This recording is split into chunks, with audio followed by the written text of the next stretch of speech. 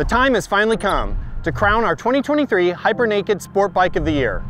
In part one of our comparison test, the Aprilia Tuono V4 walked away with the win. But we wanted to see if that $20,000 Aprilia could match up against BMW's M1000R and Ducati Streetfighter V4 SP2. Let's find out. Aprilia's Tuono V4 Factory is a multi-time Cycle World 10 Best winner, but can this longtime favorite hang with the latest high-powered competition? Like BMW's M1000R, which is the most powerful of this trio, pumping out a ridiculous 185 rear-wheel horsepower. But is that enough to win it all? Not if Ducati's $38,000 Streetfighter V4 SP2 gets its way. It may not have topped the dyno charts, but can its class-leading electronics take it to victory?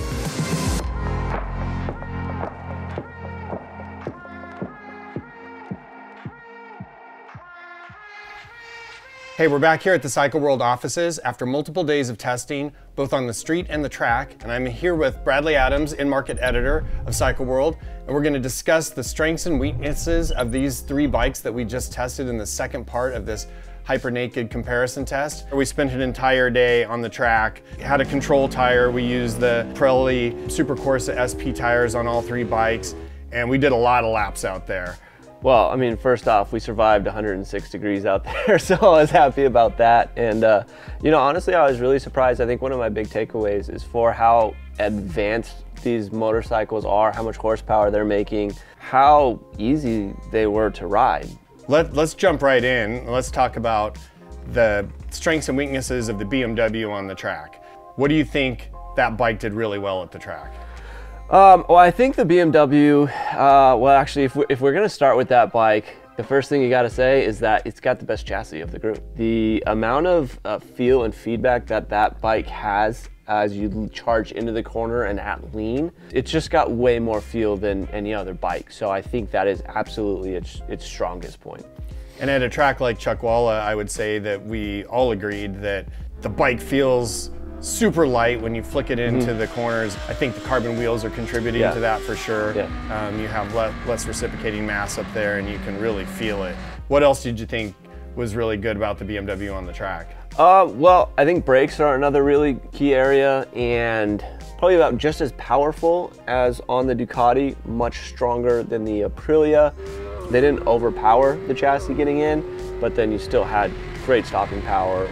And then what about the engine? What did you think of the engine? You're setting me up here, because the engine is great up top, but anywhere outside of high RPM stuff, there are some serious weaknesses to that power plant, and I guess this helps as a transition into some weaknesses here on the bike. So yeah, it's got just a big flat spot right in the mid-range. You experience that a lot on the track, and it changes the way you have to ride the bike. When you're really trying to push, you realize that the BMW is a little bit more difficult to ride in those situations because you're having to make extra gear shifts. So there were a couple places where I would have liked to have rolled through them in third gear, but unfortunately I was having to make an extra downshift down into second. You're shifting more throughout the track just to keep the BMW in its happy place. The other thing, it's not just the physical work of doing that, but now with the bike in a different RPM range, now you're having to manage the throttle a little bit. So it's a little bit more physically and mentally demanding. Yeah, and I would add that bike, had we been at a different racetrack that had a longer straightaways, maybe that engine works better there where you're really up in the RPM or you're utilizing that top end power that it has. Yeah, I mean, I don't know, this, it might be a little bit of an apples to oranges comparison, but you know, last year we rode the M1000RR out at Thunder Hill, which is a completely different track, and it was really kind of the same situation where there was a couple sections out there where I was having to make extra downshifts. Any other things that you didn't like on the track about the BMW? The biggest thing I think is the electronics, and not so much in terms of the way they work while you're riding. It's just the interface, especially with the Ducati and even the Aprilia. All the information is so well displayed. You know exactly what your settings are for each of the rider aids. Yeah, and you know what your DTC's at. You know what you've got your ABS set up, you know all that on the other bikes, and on the BMW it's kind of hidden in the background. So you're always unsure of yourself a little bit, not knowing. Let's move on to the Aprilia. The Aprilia we've spent a lot of time with because it was in the first part of our comparison test, and it ultimately won that comparison test to go up against these bikes. So now we finally had the opportunity to take the Aprilia to the racetrack. So what are the Aprilia's strengths on the racetrack? Still going back to the frame, I think the BMW chassis might overall be a little bit better, but on the Aprilia, front end feel is just incredible. You can run that thing into the corner and you have so much feel at the front tire, lets you charge into the corners quite a bit better. I don't think the chassis overall is as well balanced as the BMW. It would start to get a little bit movement from the rear, but on the side of the tire and getting into the corner even, there's so much feel from that chassis. You just got to give kudos to the Aprilia engineers who have developed that thing over the years. That bike being able to run, kind of similar lap times at a similar pace at the racetrack is credit to all the work that they've done over the years, because it's still such a good platform. Another thing that I would add is that on the street, in the past, we talked about how aggressive the riding position is, but then we finally take the Aprilia to the track, the super aggressive, over the front, sloped seat that gets you up over the tank. All of a sudden, the riding position makes sense. Yeah, like when you're in like charge mode. Right. When you're just cruising around the track, you still feel a little bit locked in place, but all of a sudden, when you're actually attacking a corner, you're like, oh yeah, this makes sense now. So, and I think all of that is to say how close this is to the RSV4 that it was based on, right? This is a naked bike that clearly has those sport bike roots. Right. Another thing that we talked about on the Aprilia in general, when you get into the electronics and you start digging into it, you have two separate suites that you can go into. You have a road mode that you can go in and adjust just some road stuff, or you have the track side. So at the track, we could just put it in the track mode. We could customize multiple ride modes and customize them, and then you can toggle back and forth between those. We could set up some suspension settings in there, set up some different DTC strategies or whatever we were trying to accomplish. Yeah, I think still one of the most programmable bikes, and again, really speaks to the kind of race bike roots that are being pulled down into this platform even. Yeah. So of course there's some things that we don't like about the Aprilia. First off, it's still the heaviest steering bike. We kind of felt that in the last test, but here, especially going up against the super light handling BMW and Ducati, it's just noticeable amount more effort to go from upright to lean, or even from side to side. And I've experienced with this Aprilias in the past that they just don't feel quite as balanced front to rear. A big thing for me when I was trying to do some lap times and I'd get into the corner, and again, the front end feels so good, and without that balance, rear starts moving around, and I just felt like that was loading the rear tire, and then it was hard for me to manage grip at the rear. So it was a little bit more work from like mid-corner to corner exit. And I know we did some stuff with the setup and we got the bikes close, but it just feels like this bike, it's gonna take a little bit more work to get that ideal setup, and you're still not gonna get that balance, that front rear balance that you have on the BMW. And then, another funny thing that's interesting when you make that transition from the street to the track are brakes. And in our previous comparison test, the first part of this, we loved the Aprilia brakes. We thought that the Aprilia brakes were the best of the three bikes that we tested before. But then all of a sudden you bring in the BMW and you bring in the Ducati, which both bikes have more high-end brakes. And we're like, oh, the Aprilia brakes all of a sudden in this company aren't quite as awesome as we thought in the last comparison. It was definitely noticeable when you're doing like fast laps. And I got on the Aprilia and I went same brake markers kind of that I've been using all day, but all of a sudden you're like, I started getting in the corner of the hill, I better start, adding a little bit more pressure here. And I had to adjust essentially over the next couple laps because there's just not the same amount of power as what you have on the BMW and the Ducati. So with that being said, let's jump into the Ducati. We walked into this comparison test. You went to the press launch for the Ducati, a slightly different version of it, but I think it was shocking to get it on the racetrack. There were so many things about it that were positives. It was one of the best Ducatis I've enjoyed on a track in a long time. So let's jump into some of those, because you got to start with the engine.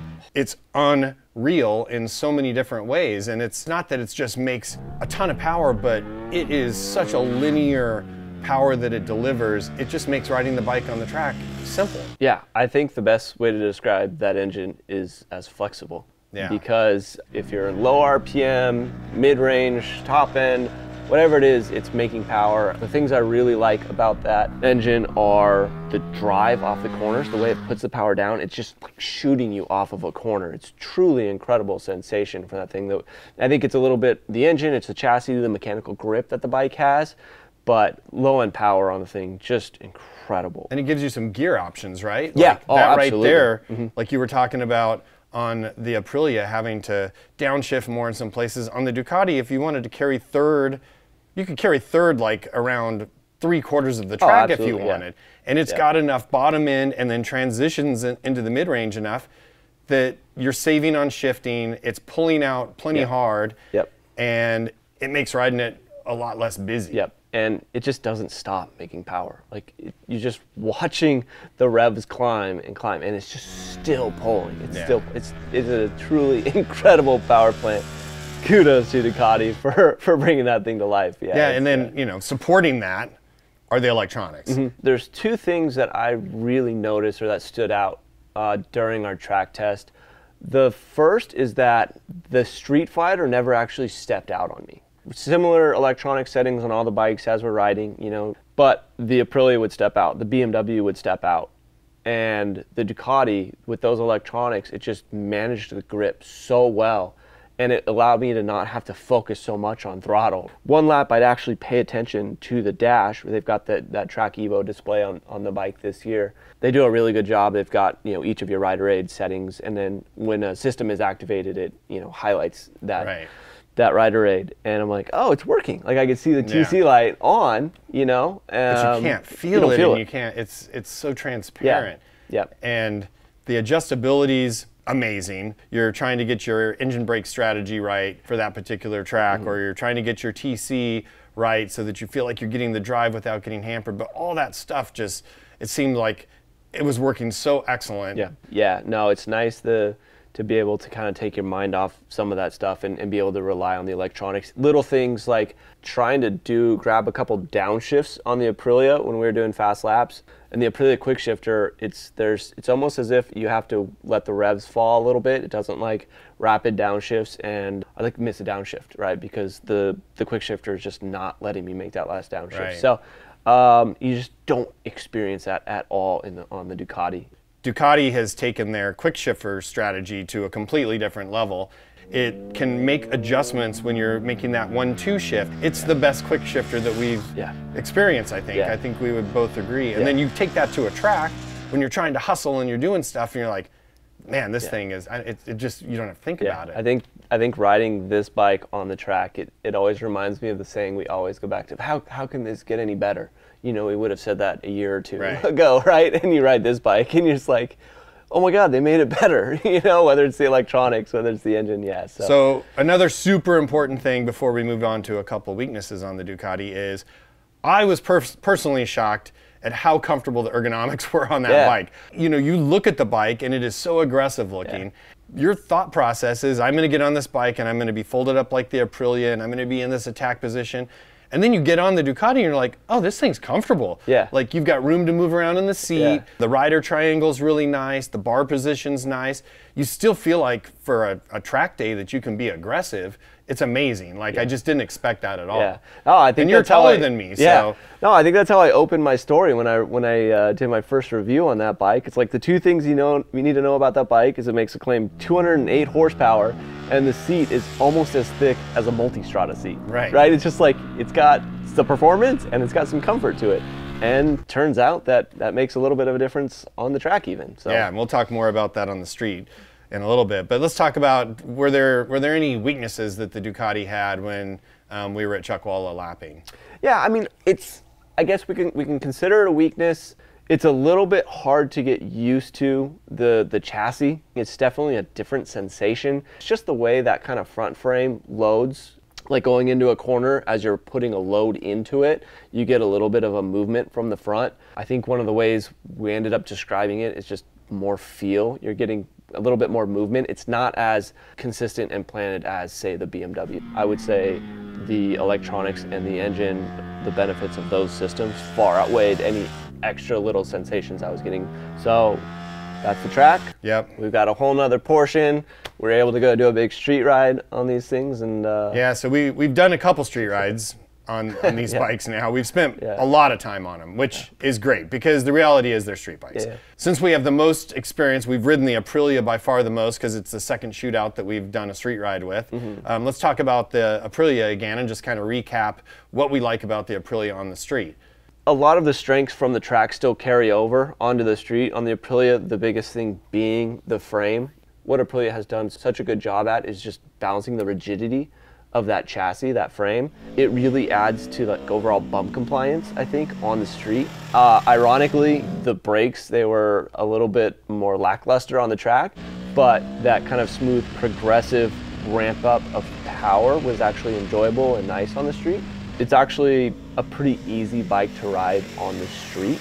So there's some things that we come back to that we think are weaknesses about the Aprilia. And as much as we talk about how we like the front end feel of the bike mid-corner and how planted it is by far the heaviest steering bike of any of the bikes that we've tested in this whole naked bike comparison test. So you get that mid-corner stability, but man, it can be worked on a really tight canyon road. That Aprilia is a lot of work to lean into a corner. And then we tried some suspension changes, trying to get that thing to a point where it was balanced in a way where it felt a little bit more flickable, but there was almost nothing we could do to kind of override that trait. And then we get to the engine, and it's like the V4 and the Aprilia has been a favorite of ours for a long, long time. It's a fantastic engine.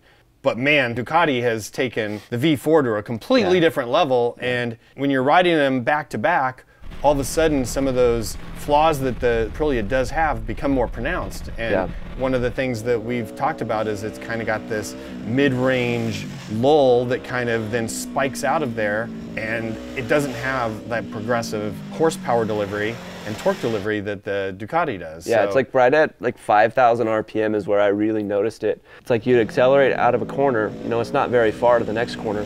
You're still accelerating and it gets to that 5,000 RPM area.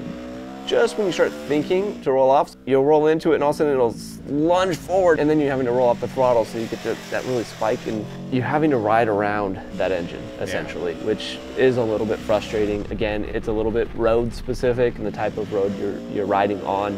Another thing that we've talked about multiple times are the ergos. I know where you're going, it's, you know, we just said that they all of a sudden made a lot of sense for the racetrack, but man, when you're going from the Ducati or the BMW even onto the Aprilia, the ergos are so aggressive, and at the end of the day we came down Tuna Canyon in Malibu, and it's just all downhill, super tight braking, and you get to the bottom and you're like, I'm worn out, my wrists hurt, you know, it's tight. You're so locked in place, you know, the way the seat ramps up toward the back, it's kind of pushing you up over the front of the bike, you're locked up against the tank, the shape of the seat doesn't really allow for much movement, I would say. So yeah, I mean, it was really interesting to get to ride these things on the track and the street. It's nice to see that there are some benefits to the rider triangle on the track, but I think it's important for everybody to realize that, hey, on the street, it's a pretty demanding rider triangle. Yeah.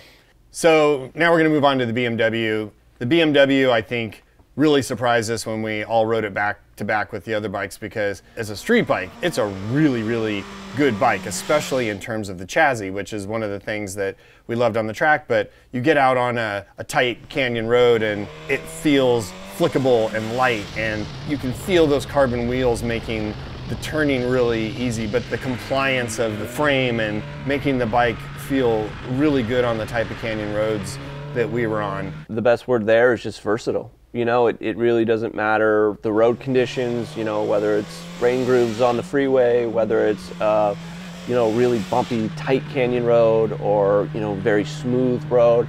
That chassis just really works. It's just a really good frame in that bike. Another thing that we talked about with this bike on the street is the brakes. Worked really well on the track, but there were some benefits to the setup on the street too. Yeah, for sure. I mean, first of all, let's say that the brakes look cool. They're anodized blue, but they're Japanese Nissans. They're not Brembos like pretty much everything else that we've been testing. So these brakes are fantastic. They have the power. I would say that they're in between the Ducati and the Aprilia as far as feel goes. I think they've got a little bit more lever travel, which I like. They don't just bite super aggressive right away, but they don't require as much lever travel as the Aprilia, but really predictable, and you get a lot of feel from them. So I really liked that. Another thing that we talked about was the suspension, and we got in there and we finally found some settings that, you know, really worked on the street and were great. You can find a good setting on the BMW. It's not always as easy to access and as easy to customize as the other two bikes. So that kind of transitions it almost into a weakness. Even though there's nothing wrong with the suspension, it's how you interact with it. Can you talk a little bit about that? Yeah, I mean, basically our experience, ultimately, I think what we landed on is, for the most part, I would say 80% of our riding on the street, their road mode is great and works well. The problem is you almost don't even know what all the settings are with that road mode. They don't really even show you the settings for each of the systems and the suspensions. You can build the Race Pros, you can customize those, and we were able to get a couple of Race Pro modes set up, you know, with suspension settings that we liked, and gives you some of that control that you otherwise feel like you're missing. The other thing, the ergos are pretty comfortable on it. It's not overly demanding, but there are some things about that bike, the biggest one being the handlebar that they're using. And I know you've spent a decent amount of time commuting on that thing, just freeway stuff, and had some thoughts on that too, right? Yeah, I mean, you know, it's really noticeable when you're doing a long 100+ mile commute, and the ends of the bars vibrate at a frequency that not only were my fingers going numb from resting on the brake lever, but the bar end mirrors, the mirrors are mounted at the end of the bars, they are completely useless at that point because they're vibrating with the ends of the handlebars to the point that you can't see anything behind you. I mean, it's got a noticeable amount of vibration on that bar. Yeah, it's an interesting setup, that kind of flat, you know, long, low handlebar, add the vibrations to it, and that takes away a little bit from the overall comfort of that bike. The other thing I did want to mention too is that engine tune. So you go to roll on the throttle and it's just almost dead. There's just really just no power there, and it's not accelerating off the corner. So that engine tune definitely affects you not only on the track, but on the street too. Yeah, I mean, for sure it's really noticeable. Which brings us to the Ducati, because on the street, that engine is freaking unbelievable. It provides so much performance, and yet it's so easy to ride. And so our day on the street just confirmed that again. Yeah, we can save this discussion for another video, but I would argue one of the best engine motorcycling right now. It's just truly brilliant. All of that flexibility that pays off on the track, it pays dividends on the street as well. It just gives you so much freedom in terms of gear selection. You know, you're not having to think about that quite as much. Tons of grunt, you know, coming off the corner. Just in the really tight stuff we were riding, you just roll it along, it like leaps off the corner. And you know, I noticed on some of the tight roads that we were on the Aprilia, I was having to use first sometimes to overcome some of that bike's jump off the corner, whereas the Ducati, you don't need to use first ever.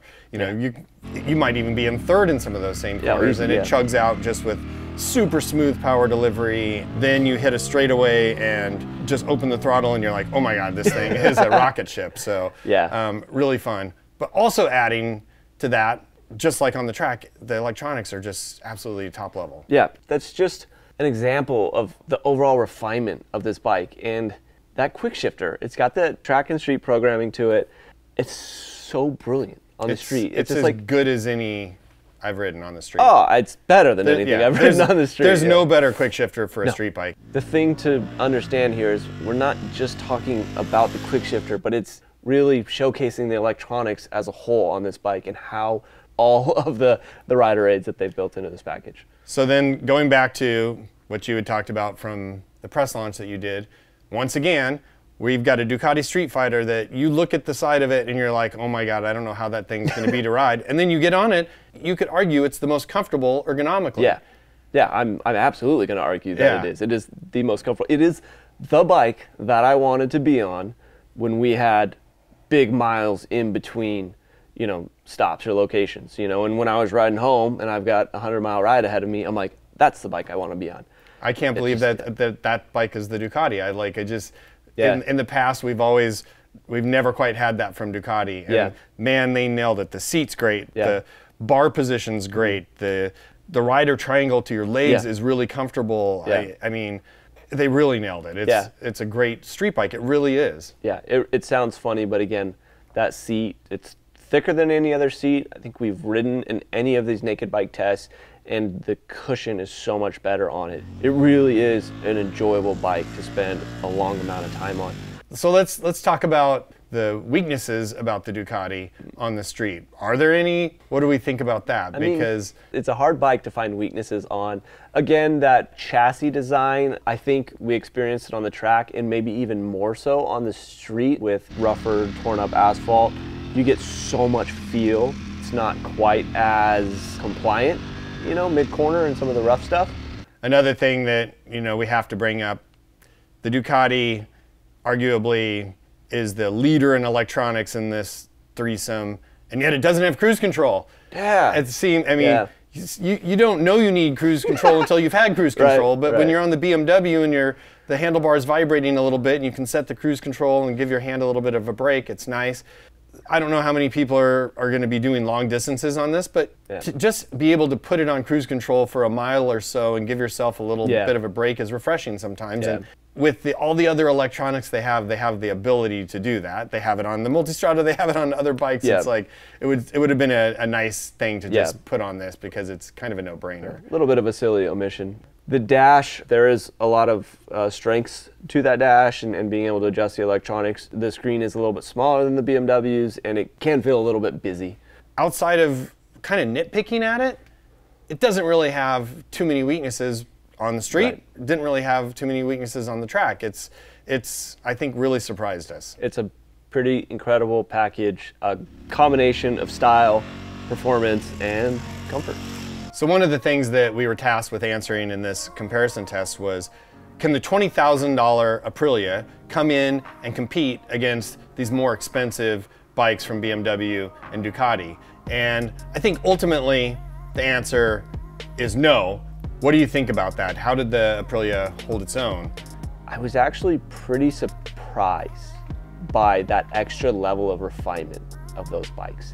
There was a noticeable step between the Aprilia and the BMW and Ducati, and I think a lot of people can really relate to is kind of comparing it to like an iPhone. You look at a 2 or 3 generation old iPhone, still gets the job done. There's plenty of people that are happy to have that. It's going to be everything that they need, right? But there is that latest generation phone, and to me that's what the BMW and Ducati are. They are that latest generation. There is that extra level of refinement, and they are at this point the best of the best. I think there is still one that's a little bit better. In my opinion, that's the Ducati. I think you've got some kind of final thoughts on that too. The BMW performed really excellent, but the one thing that held it back was the engine. I mean, we've already talked about the fact that we love the chassis, and there's so many things that we like about that motorcycle, but the engine ultimately just couldn't live up to the performance of the Ducati, and it really boils down to that. I think everybody agreed that the Ducati was our favorite bike at the track, had the best performance, it had great electronics, the suspension was great, and then we go on the street, and not only did it bring those other things with it, it was the bike that everybody wanted to ride home, which is interesting. It has the most comfortable ergonomics. It performed really well on the street, just basically blew the socks off of us in both settings. So ultimately, its overall balance, its overall performance, it is hands down the best Hypernaked of 2023. I absolutely agree. Yep, it's fun, it's comfortable, and it's got all the performance you could ever really need. And there you have it. The winner of our 2023 Hypernaked Sport Bike comparison is Ducati's Streetfighter V4 SP2. For the full story, go over to cycleworld.com for more information, facts, and figures. And as always, if you like what you see, like, comment, and subscribe. Thanks for watching.